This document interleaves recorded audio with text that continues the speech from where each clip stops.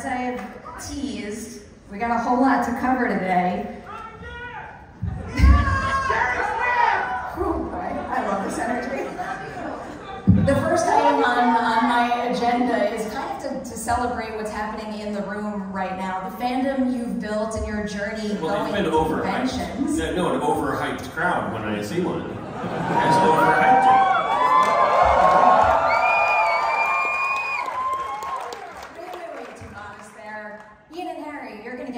First question this time around as the Rick and Morty newcomers, because one of the greatest joys from my perspective is seeing how quickly you kind of joined the family and you've been all over the place on the convention circuit. So it's making me wonder, what does being face-to-face with so many fans mean for you joining the show, and maybe also how you feel about your work in it? I mean, yes, you're right. We've done a ton of conventions lately, and it's so much fun for me because you know, you get to meet the fans face to face, actually, and talk to them about it. And the best part of that for me is the amount of people that come up to me and say, oh, you know, Rick and Morty is my comfort show, or Rick and Morty is the only show that my entire family sits down to watch together. I'm serious. I'm serious. I've had tens of people tell me that, and you know, it's like humbling to be a part of something like that. That I, you know, have this. I get to be a part of something so impactful in so many people's lives. So for me, that's the best part of doing this and getting to meet so many people. Yeah, and Harry and I both started as fans of the show, and so to be coming from the fandom and then you know, have a hand in the storytelling is really, really fun. And as actors, as artists in a voice booth, we rarely get the opportunity to get any kind of feedback from our audience as opposed to theater or anything. So having this, the time at cons, having moments like this, seeing you all here, is really special to get the, you know, the face-to-face interaction. And the whole family, the whole family. So this is the Make Harry and Ian blush part of our conversation. Spencer, Chris, and Sarah, I want to throw this question your way. What has it been like watching the two of them step into these roles so seamlessly, and also what is it about them as people that just made them feel like instant positive elements of your Rick and Morty family? Well, I was floored the first time that I heard them do the voices. We were actually at the Christmas party we met, and I mean, they're just so good. And also just love their story so much that they were actual fans of the show, and the fact that they had done the Rick and Morty voices impressions like in their college dorms, and really they were actually rehearsing that whole time for this moment. And then yeah, obviously it's people. I mean, like, you could not find two nicer, funnier human beings, and so it was just like an immediate fit. We're just like so lucky to have them, and that these guys found them. Yeah, when we,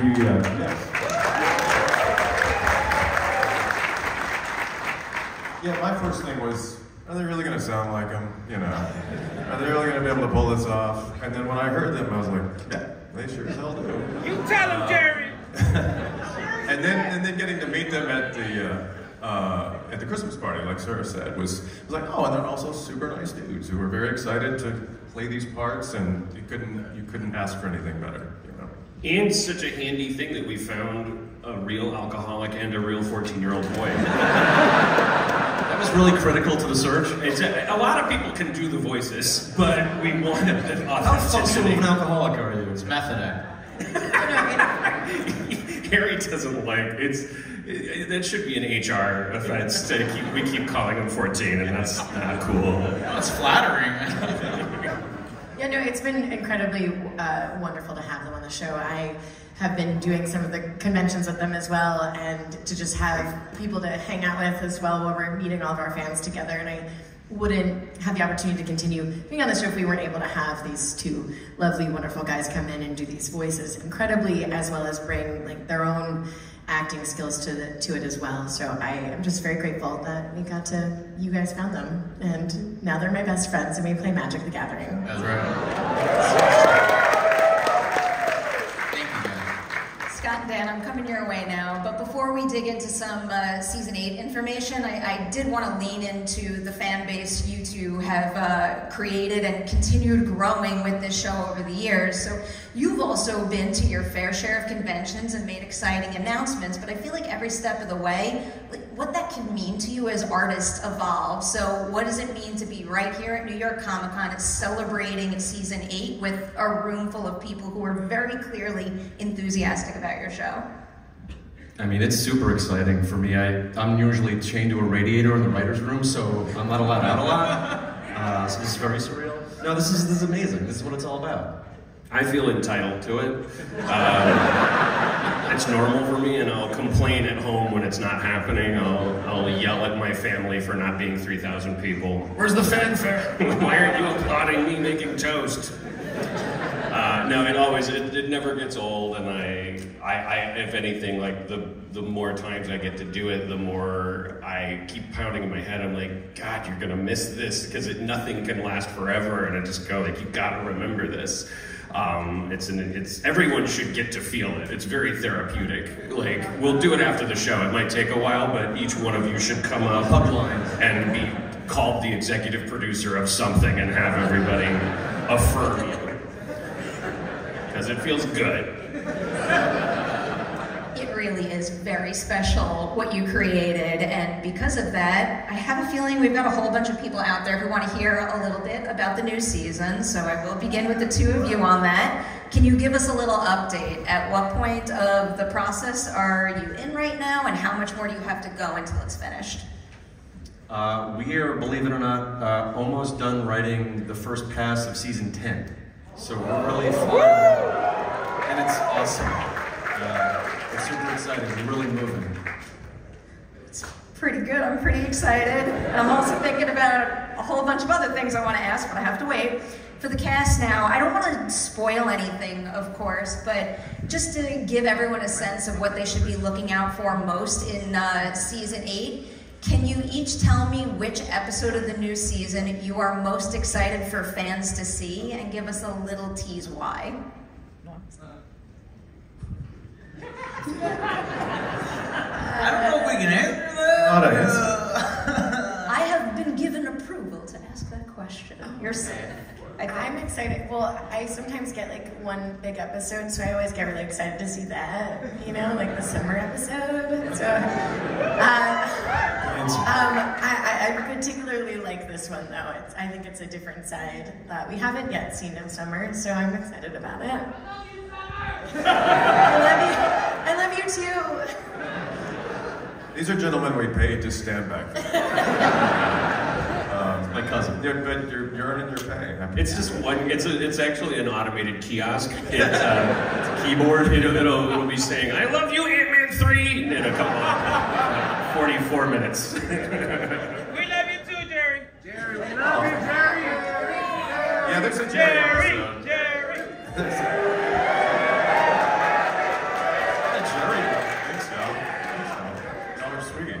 Yeah, there's a Jerry episode, so I'm looking forward to that. There's something to do with a certain holiday that doesn't get featured very often in shows. I don't know if we can say what holiday it is, but I just don't remember. I can't remember. Honestly, I'll years so that I don't have to keep track of the seasons anymore. I keep it under wraps. Yeah. Okay, fair enough. Well, I can be vague and say that in the past, there have been some really fun episodes with multiple iterations of Rick's and multiple iterations of Morty's, and so I'm excited to share some other new versions of Rick that might be coming your way. Oh! I did a episode. I think my favorite one we got to record was the second episode, and you know, it's one of the funnest parts about working on this show is you never know every season what's going to happen and the kinds of things you're going to have to do. So one of the funnest things for me was getting to do Space Beth and trying to figure out how to differentiate her a bit from Beth. And this year, I got to do another version of Beth. Oh, that makes me so nervous. Here's what I can say. There's an episode that actually has Rick and Morty together. So I can't wait for you all to see that, and that's all I'm gonna say.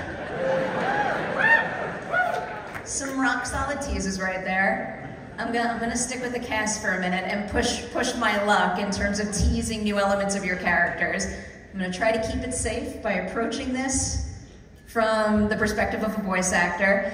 Can you each tell me something about your character's season 8 storyline that challenged you in a new way as a voice actor? Something that you had to do that maybe added a new tool to your voice acting toolkit, so to speak? Well, it's just acting. I don't know if I can't really say that one, but yes, there was, yeah, I think so. I don't know. Yeah. Yes. Yeah, that's my answer too, yes. I felt an electric shock from my last answer, so I'm just gonna... I mean, I feel like in the one that I was just alluding to, like when I record Space Beth, I always do her second because she's kind of more raspy, and so for this other thing that we did this season in the second episode, it was a similar experience of going in and to the booth and with Martyr, us trying different things and till we kind of hit on what we wanted it to be. But that's like, I mean, we've literally had that once a season, like obviously with like Night Person, figuring you go into the booth and you're like, what will that sound like? We had to try so many different versions till we got to like what all of us were going to do for that. So, Okay. I'll take that. that's all I can say. Safe? I feel like you were all pretty safe. In conclusion, yes, and we got a pretty meaty. We actually have an tease there. audio clip of the episode where it's a very meta storyline where Rick is forbidding Morty to go into the vault of spoilers. I think, do you guys want to play that audio clip, Ian and Harry? Yeah. Yeah, hit that soundboard with the buttons. So I just felt an electric shock, Morty. So you better not say anything. If you felt it, imagine how I feel. Oh yeah, they dialed it up to 11 for you, buddy. Yeah, but I really want to go in there, Rick. I think we should just play it safe and say nothing at all. Pretend you don't know anything. Oh, but like it's so tempting, you know, to tell them all about, or maybe you're right. I should just go back to school or something. Just tell the audience that we have an episode together. They'll never guess that. Oh, that's so good. That's so funny and clever. Wow. It's a good episode. It's kind of inside. It will never cease to amaze me how quickly you could turn it on and off. I love it. Before You should see the version that's in Italian. Can you do that one next, please? Before we show a little something, which is going to happen, I'm very excited about that. Scott and Dan, I wanted to come your way just to talk about the voice recording process a little, because we've been through a lot in recent years. Things have changed. So, what would you say is the biggest evolution in terms of how you like to run the voice recording process now? A lot of yelling. I mean, they yell at us a lot, Can you do it better, Chris? Faster, louder, funnier. I'm usually screaming a lot. I'm a real screamer. A lot of cursing. I'd say the nicest thing out of the last couple of years is just getting to do it in person a lot more, which we hadn't been able to do for a long time. So like getting to see these guys like physically at a studio and being right outside the booth has been really, we're just getting cooler, better performances, kind of feeling each other more rather than just being on Zoom for everything. So that's been a nice treat. I mean, I love these guys. It's so fun to get to do this show together. All right. I think it's close to time. I think we need to share a little something. But before we share this particular thing with all of you, first of all, I will say we don't often get to see animation in this particular stage, and I think it's really cool to see the evolution of it and what it takes to get it to the finished product. But I think we need a little bit of like an animatic 101, just to make sure everybody knows like what it takes to get to this point and also what comes after it. So can you explain a little bit about what we're about to say? Sure. We're about to see an animatic of a season 8 episode. Animatic's like right smack in the middle of the process. Like normally episodes start off as drafts, which become radio plays, which become thumbs, which is like the most crude sort of version of the animation. And then once we rewrite it 1,000,000 times, it then becomes an animatic, which is kind of the black and white version of the show. And then once we rewrite that 1,000,000 times, it then becomes color, which is the version of the show that people get to see. All right, you guys want to see one? See that? All right, let us roll this exclusively for this room right here. You're about to learn the horrible fate of the Oak Point High lacrosse team, whose annual retreat took a bloody turn. But this podcast isn't about autopsies or graphic reports of their fascinating murders. We're not here to do that. Too bad. Someone else will. It's a big market, man. Cryoship detected. Ooh, power's still online? What do you think, Morty? A bunch of sleeping beauties? Wanna go tap on some glass? That could be fun. We haven't done one of those in a while. Think they have a basketball court? Basketball court, huh? Ball is life.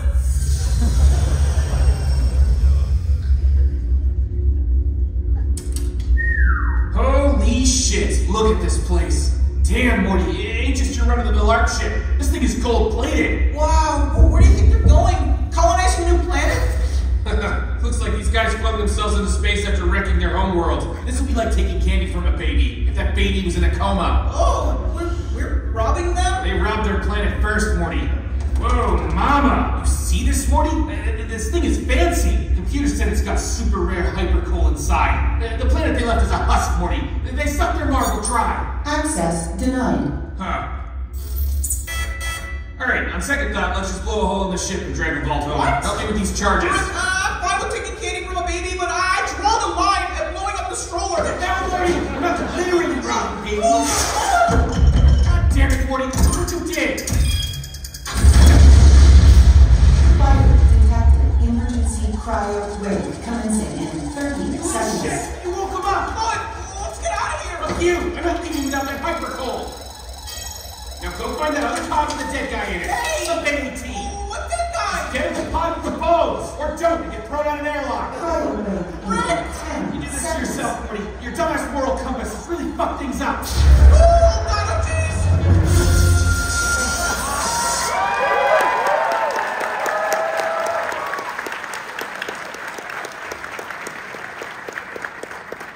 Look at that applause, and it's not even finished yet, so job very well done. A couple questions about that particular clip.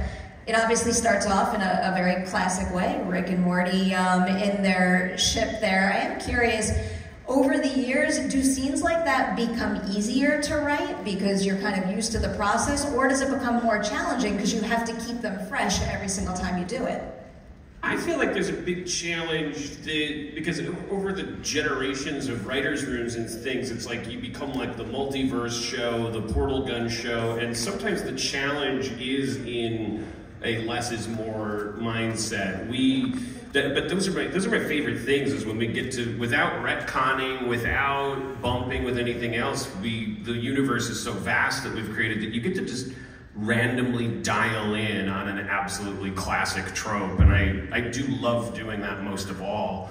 I love the episodes that feel like they may as well be the first episode, that anyone can jump on board. It's obviously two dudes in a spaceship answering a distress beacon, and you know, you're familiar with the trope of the arc in space, people asleep and going to things, and it's just you're meeting these two characters. And I think the only challenge is that sometimes if we feel like we do owe so much cleverness and so much reinvention of the wheel, and things can feel unremarkable, and yet it's exactly what the doctor ordered. Is that you're going to say, well, the challenge is Dan talking like this at everyone in the writer's room like we're idiots and just nodding our heads and then writing a cold open. A funny little tidbit of stuff like that is that internally I wasn't prepared for the fact that we have to animate them nude before we blur them out. So internally we see Rick and Morty naked a lot, which is really I saw that version. Yes, you're never prepared for, whoa, okay. So that's always just a weird detail. No, it's awesome when we come upon a quote-unquote classic Rick and Morty, because like they're ultimately the most fun to sort of write for them, playing off of each other. And this is a really cool one. Fans are going to love this one. Well, that is something that I really wanted to ask about. What is it like figuring out when you kind of need a classic Rick and Morty standalone adventure versus something that services, you know, the overall evolution of these characters and storyline? Definitely try to look at the season from like 20,000 feet and keep an eye on like making sure we're hitting each character across the season and that they're all getting a focus, and making sure we're hitting a little bit of canon, a little bit of silliness, a little bit of Rick and Morty classic stuff. I mean, I was a fan too before I got to write here, so, you know, I know what I want in a season, so we certainly try to make sure we can capture it all in 10 episodes. So I just kind of veered into the importance of those standalone classic adventures, but I also do want to highlight how the vibe between Rick and Morty has changed over the course of the series. How would you maybe define their relationship in season 8 compared to previous seasons? I think they're evolving a little bit. Like, he'll always be his skittish little grandson, but like, they're kind of becoming a little bit more like, we use the term Cheech and Chong a lot, like, just like a little bit more on a level playing field of just being like, you know, silly buddies. Like that's sort of a journey they're kind of going on, which is neat. Ian and Harry, I'll loop you in on that one. Are there any, I mean, even if it's like a subtle difference in your voice performance, something that you aim to do in season 8 that kind of differentiated how you approached the relationship in the last season? I think my approach is just to make sure that I'm bringing myself and my own story into the character to serve the overall story. So, you know, hopefully that strengthens the relationship and honors the evolution that the characters are on. And, you know, anything that's achieved vocally that might come out on a different take, just as a result of trying to mine for that truthful stuff, you know, hopefully comes through. And from that clip, just to answer your earlier question, you heard a burp towards the beginning. I can at least really getting his burps down. We've been working on burps. We've been doing a lot more, so I can at least promise that without spoiling too much. I mean, you heard the audio. All right, there you go. How's that? I'm obsessed with that with acting in general. Just you always focus on the big performance beats, but sometimes it's the most difficult in the world to recreate the most basic everyday things believably. Like, I don't know, like fake waking up, fake sneezing, fake burping, things like that. The truthful thing inside of me is the burp. That's all I was referring to. That's your truth. Yeah, I absolutely agree with Ian, and like, yeah, I think for me, if there is anything different vocally, it's probably just a result. It's unconscious, and it's a result of like becoming more comfortable in the role, having more time to kind of take our time on season 8, because season 7 was so fast and furious, you know, and maybe even like, you know, getting to know Ian better, and maybe that dynamic leads through into Rick and Morty. I don't know, you know, he and I have gotten very close over the past, you know, year working together, and with the rest of the cast as well, you know, like having them be so accepting of us. I don't know, I feel like, and I hope that it kind of comes through in the work.